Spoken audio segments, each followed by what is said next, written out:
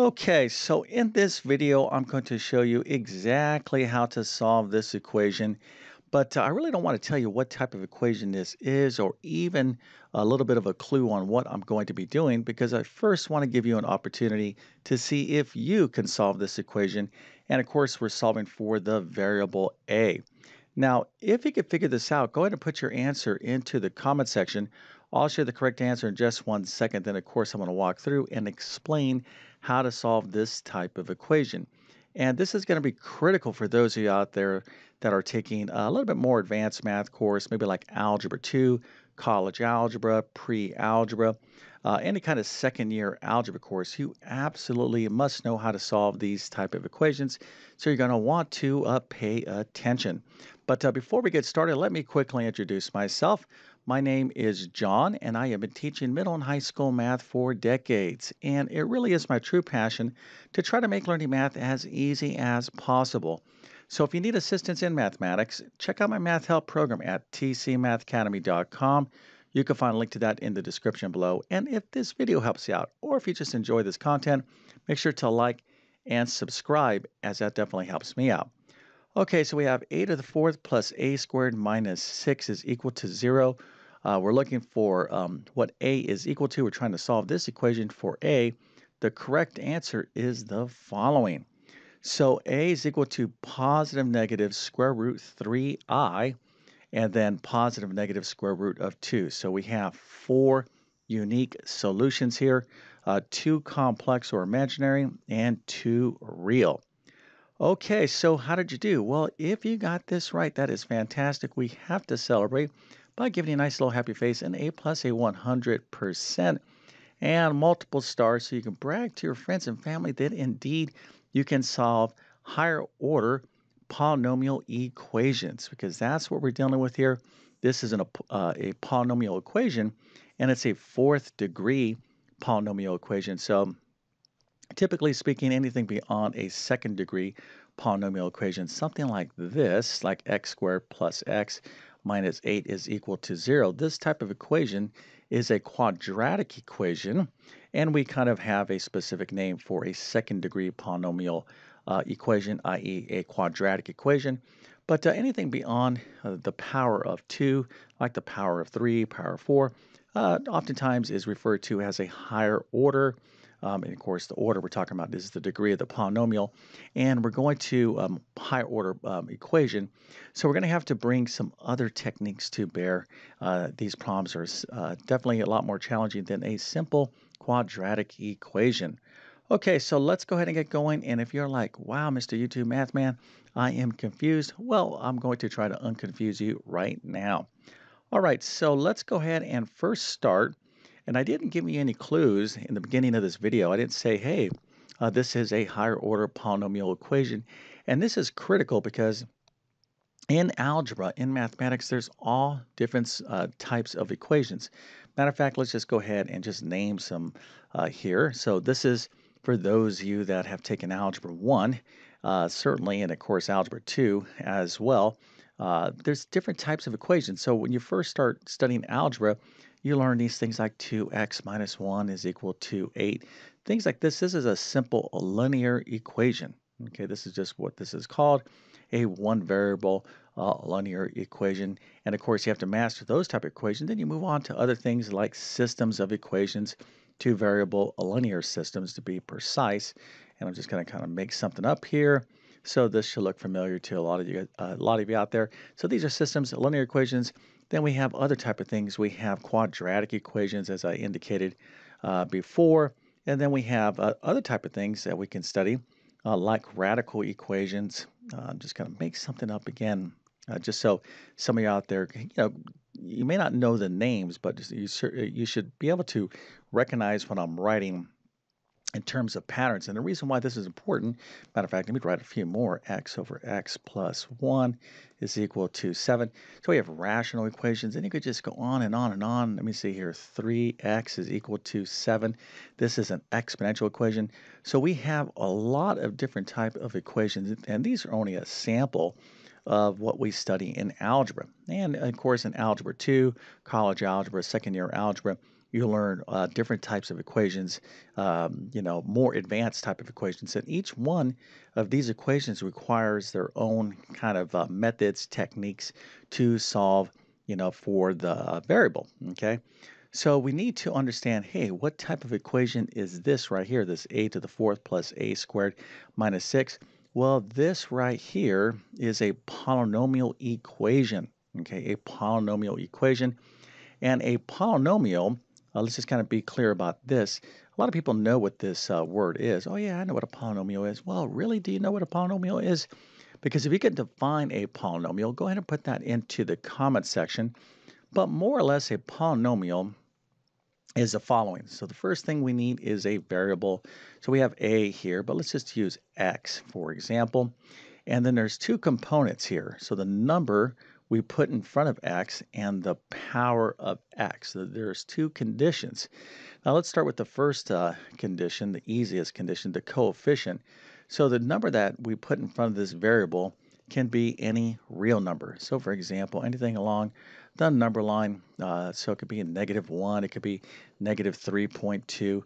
This is not a problem. We could put any coefficient here, but we do have some restrictions on the power, okay, the exponent. So this can only be 0, 1, 2, etc. So we're only talking about the whole numbers here. Okay, you can't have any negative powers. In other words, this would not be a polynomial. So let's take a look at a few examples of what a polynomial could be. You could have like 7.8 y to the fifth. Okay, this is perfectly fine because here we have a lovely real number and the degree, okay, the power to this exponent is 5, which is a nice positive integer. Okay, it cannot be -5 because this now is not a term of a polynomial. Okay, you got to be very precise about this. So again, when we're dealing with polynomials, all different sorts of things need to come on. You'll be like, all right, let me see here. This guy on YouTube, he was telling me to try to identify the equations. You're like, oh, I know what this is. This is a polynomial, okay, or a polynomial equation. But so what? Okay, well, like, yeah, it's a polynomial equation. Well, what should I be thinking? Well, let's go ahead and talk about that now. All right, so when you're dealing with a polynomial equation, now there's different types, right? Let's just kind of write some out here. 2x is equal to 10. Now this is a linear equation, but it's also a polynomial equation. This is just a monomial, okay? But it is a linear equation is also, this right here precisely is a polynomial equation. Now you would say, oh, that's just a linear equation. Yes, indeed, it's true. Let's take a look at another one. X squared is equal to 4. This is a quadratic equation, but it's also a polynomial equation because quadratic functions, okay, are a subset, they are a second degree polynomial by definition.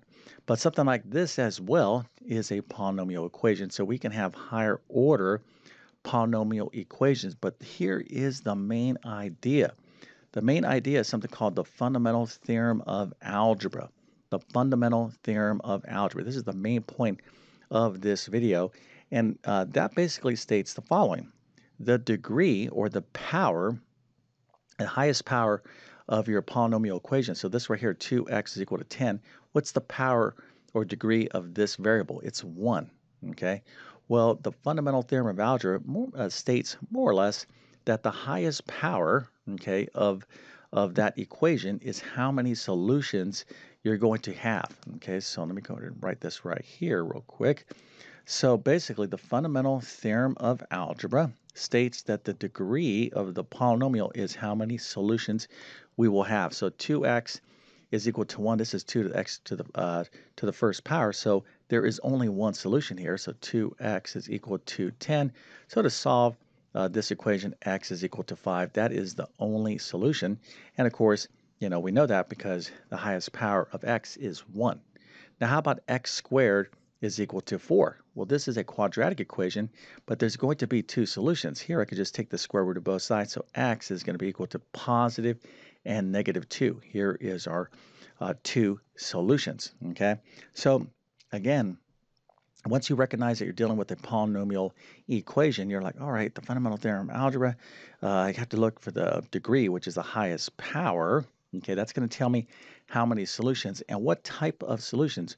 Well, it could be a combination Well, they could be, well, let me just say this. They could be all real, or they could be complex or imaginary, or some combination of them. Now, there's all different sorts of types of things that we can get into. There's different theorems we can, test for, look at these powers, and you'll learn all this stuff in higher mathematics, like pre-calculus. Matter of fact, if you are taking Algebra 2 or pre-calculus and you're like, yes, indeed, Mr. YouTube Math Man, I need help with this.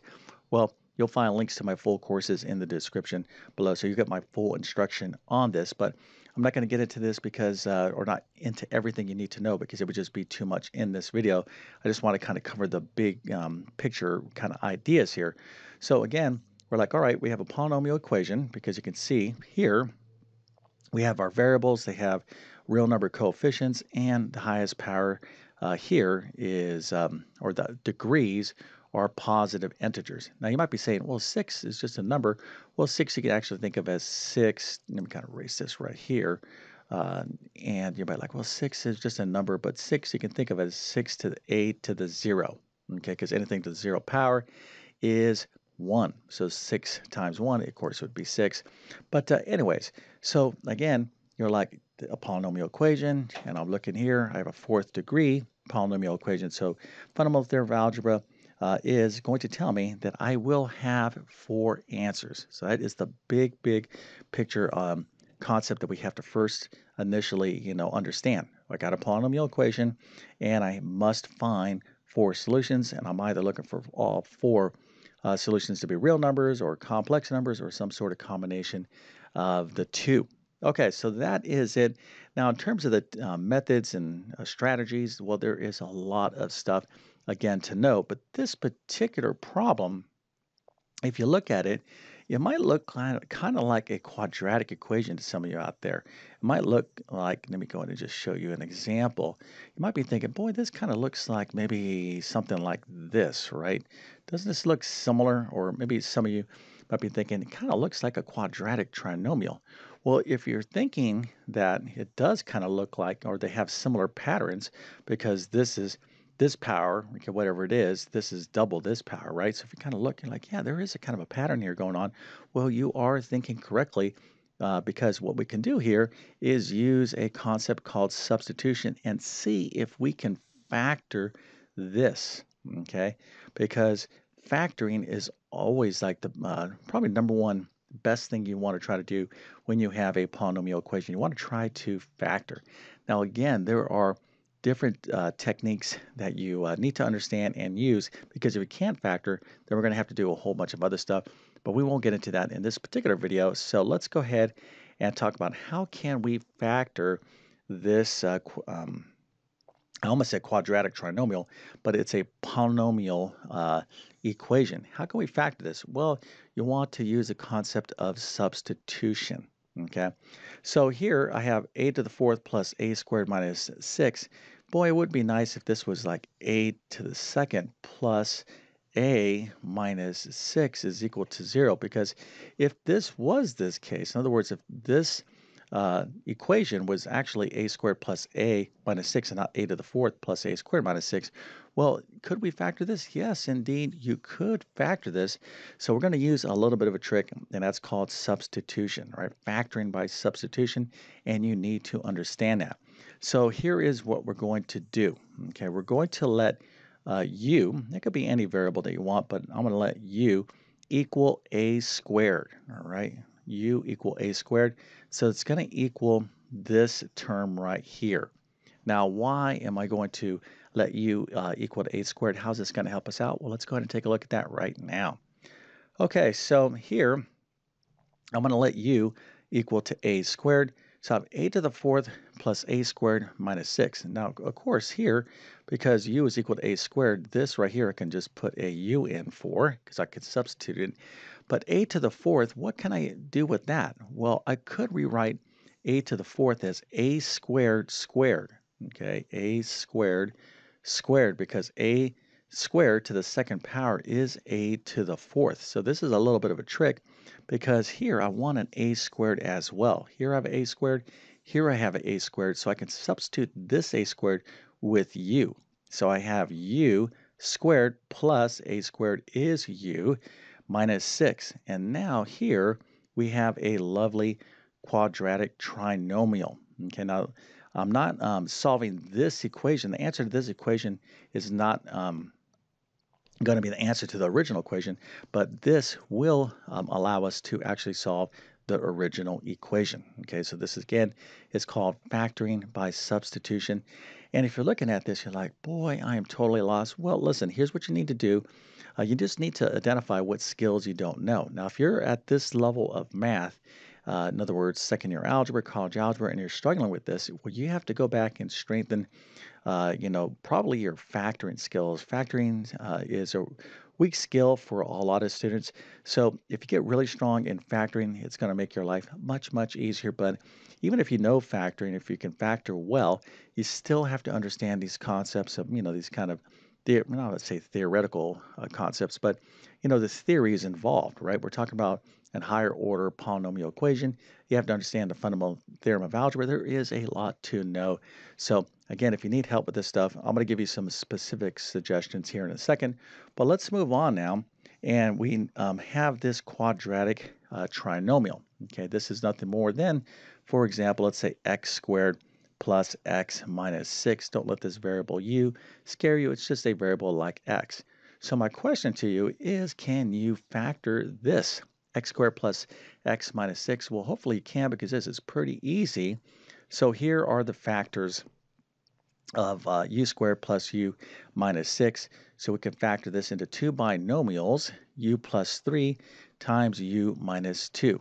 Okay, and you can check that, of course, if you want to just multiply in using the FOIL technique. U times u is u squared, and u minus 2 is negative 2u. 3 times u is a positive 3u. We add these together, we'll get a positive 1u, and then 3 times this negative 2 is a negative 6. So this all works out. Now, when it comes to factoring, if you're not sure if you factor something correctly, you can always double check just by multiplying your factors back in and seeing if, in fact, you get back to your original, problem. Okay. All right. So here we use factoring by substitution, and we have this polynomial equation, quadratic equation. Now we have its factors. Now we can solve this pretty easily. We're going to solve this, and once we solve this solution, once we get the solution to this equation, then we can find the solutions to the original equation. So let's go ahead and take the next step, which of course is having you subscribe to my YouTube channel. I need your support. Now, I need your support. Well, I would say personally, yes, of course. I want to, have, a big YouTube channel. I mean, that's fine and dandy. And, I've been on YouTube for 10 plus years. And when I started this, I just, it was a great venue to just put my math instruction on. Right now, I have over 2,000 plus math videos, from basic math to advanced math like calculus and everything in between. So I've been teaching, on YouTube for all these years, and I never really kind of gave it a lot of thought in terms of asking people to subscribe to my channel. But now my channel has like 500, at least at the time of this video, like 514,000 subscribers. That's crazy. And I feel, more responsibility, if you will, to reach as many people as I possibly can. So I have to ask for your support. It really is important for me. So if you like, or if you're getting some sort of value from my content, by you subscribing, it's a simple thing that you can do to help me help others like you. Okay. Now, if you're getting, help from me, then that's the idea. Okay. Then that's exactly what, why I'm making this video. All right. So, but I like to help others as well. So by you subscribing, it does push out that YouTube algorithm, or what does tell that YouTube algorithm to push my content to others out there that are looking for help. But if you're going to do that, make sure to hit that notification bell so you can get my latest videos as well. Okay, so let's get back into this problem. So we saw that we were able to use substitution, and so instead of our a to the fourth plus a squared minus 6, we let u, okay, equal a squared, and we set up this quadratic trinomial where we're able to factor this. So this is where we're at. And of course, right here, we have these two factors, these two binomials equal to 0. So we can use the zero product property to solve for u, right? This times this is equal to 0, Well, something times something else is equal to 0. That means that one or both of these things must be equal to 0.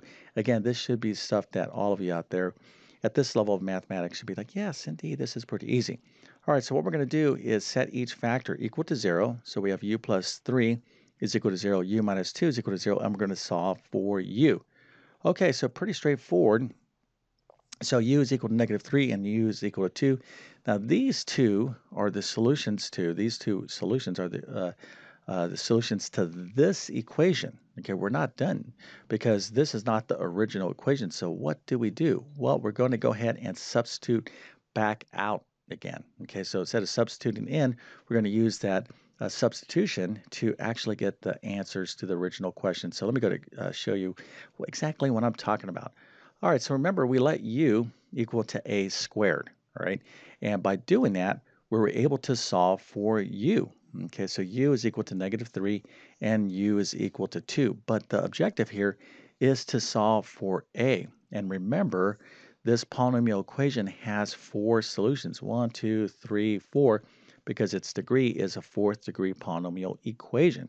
So now how do we solve for that? Well, what we're going to do is we have our u here. We're going to go back and resubstitute in a squared for u. Okay, so we're going to take that u out, and because u is equal to a squared, now we're going to put in a squared for each of these basic equations. So a squared is equal to -3 and a squared is equal to 2. And what I have here is 2 quadratic equations. And let's solve this one first. So a squared is equal to 2. How do I solve for a? Easy, just take the square root of both sides.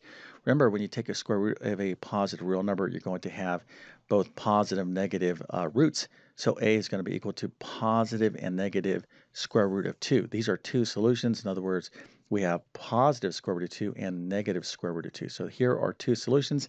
And here I have a squared is equal to -3. When I take the square root of both sides, I'm taking the square root of a negative real number. Okay, here, right, this is a problem in terms of the answer being a real number. This now is a complex or imaginary number. So we're going to have to know how to deal with that, but namely, pretty straightforward. This is just going to be a positive negative square root of 3i. Now, if you don't understand this, well, you need to understand complex numbers. So let me give you some suggestions for those of you out there like, come on, Mr. YouTube Math Man, this was just too much. I don't like math because there's just too much stuff going on here. I don't understand the polynomials. I don't understand factoring. I don't understand complex numbers. Well, listen, I get it, okay? But here is the deal. Number one, at this level of math, there are no shortcuts. And you're going to have to kind of strengthen up your staircase to understand this material at this level, okay? So somewhere along the line, you started right here with basic, maybe like pre-algebra, and just kept climbing, kept learning more and more and more. But if you never really fully grasp some of these concepts along the way, then what's happening is that your staircase is getting shaky, and by the time you get way up here, you just don't have enough support to really be successful in math. But you can fix this, okay? The only way to fix this is you're going to have to go back and strengthen the things you don't understand.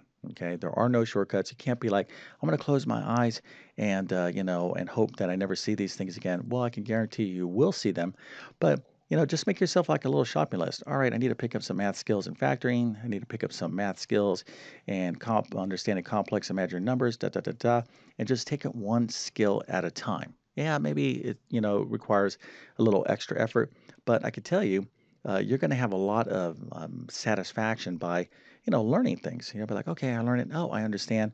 So people who stay frustrated in math typically just don't want to put in the effort. That's number one reason. The number two reason, the effort to go back and correct things. They're just like hoping things will get better. Hope is not a strategy. But another huge reason people don't, learn this stuff, it's the instruction. They're not understanding the instruction from the teacher. Okay, so that in that regard, a lot of this isn't, maybe the student's fault per se, but here I am telling you, I'm offering my instruction. Okay, so if you don't have a teacher you like and understand, well, then I would like to be your teacher. So you can check out my courses. If you're at this level of math, I'd probably recommend my pre-calculus course for most of you out there. My college algebra course or my algebra 2 course would suffice up to a level. But if you're at this level, you probably want to go into and learn, even more advanced things about polynomial equations and the like. Okay, so with all that being said, I definitely wish you all the best in your mathematics adventures. Thank you for your time and have a great day.